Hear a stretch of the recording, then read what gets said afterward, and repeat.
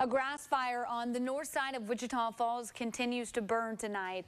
Firefighters with the Wichita Falls Fire Department responded to the 3900 block of Airport Drive just after 3 this afternoon, while Wichita Falls Police and Wichita County Sheriff's deputies blocked off part of the road. Air tankers were ordered and arrived this evening, as you just saw, to drop fire retardant on the flames.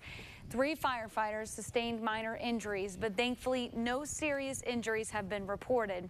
The Texas A&M Forest Service lists the Kiel fire at 500 acres and 45% contained.